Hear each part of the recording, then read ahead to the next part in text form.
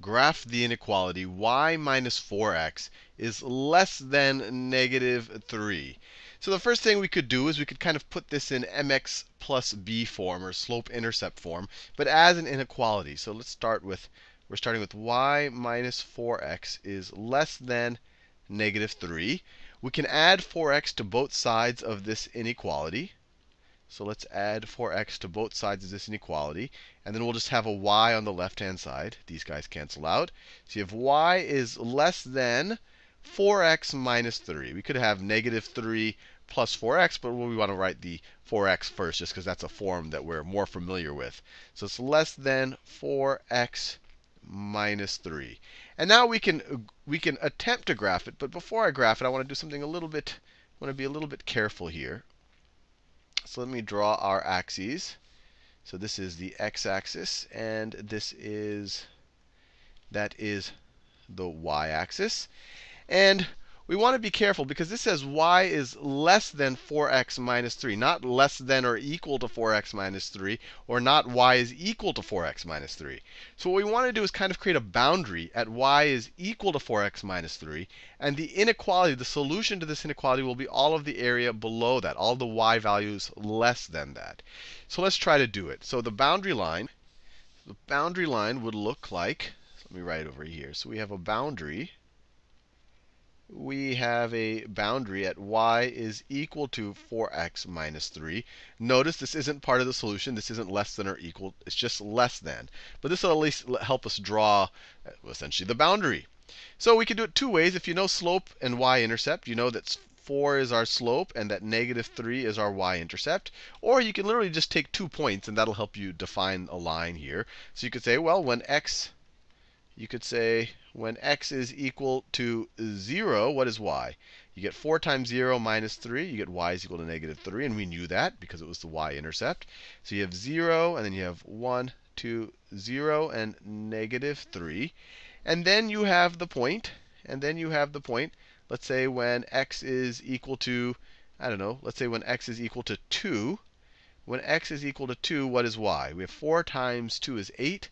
Minus 3, y is then going to be equal to 5. So you go 1, 2, and you go 1, 2, 3, 4, 5. And so you have that point there as well. And then we can just connect the dots. Or you could say, look, there's a slope of 4. So every time we move over 1, every time we move 1 in the x direction, we move up 4 in the y direction. So you could draw it like that. But so the line will look something like this. And I'm just going to draw a dotted line because remember, this isn't part of the solution. Actually, let me draw it a little bit neater because that point should be right about there. This point should be right about there. And then this boundary line I'm going to draw as a dotted line. So it's going to look something like that. I draw a dotted line to show that it's not part of the solution. Our solution is the y's less than that. So for any x, so you pick an x here. If you took 4x minus 3, you're going to end up on the line. But we don't want the y's that are equal to that line. We want, for that particular x, the y's that are less than the line. So it's going to be all of this area over here. We're less than the line, and we're not including the line, and that's why I put a dotted line here. You can also try values out. You can say, well, this line is dividing our coordinate axes into essentially the region above it and the region below it, and you can test it out. Let's take something that's above it. Let's take the point 0, 0. Let's take the point 0, 0 and see if that satisfies our inequality. If we have y 0 is less than 0 minus 3, or we'd get 0 is less than negative 3. This is definitely not the case. This is not true. This is not true. And it makes sense because that 0, 0 is not part of the solution. Now, we could go on the other side of our boundary line, and we could take the point, I don't know, let's take the point 3, 0. So let's say that this is the point, well, that's right, there's the point 2, 0. Let's take the point 3, 0 right over here. This should work because it's in the region less than, but let's verify it for ourselves. So we have y is 0. 0 is less than 4 times 3 minus 3. 0 is less than 12 minus 3.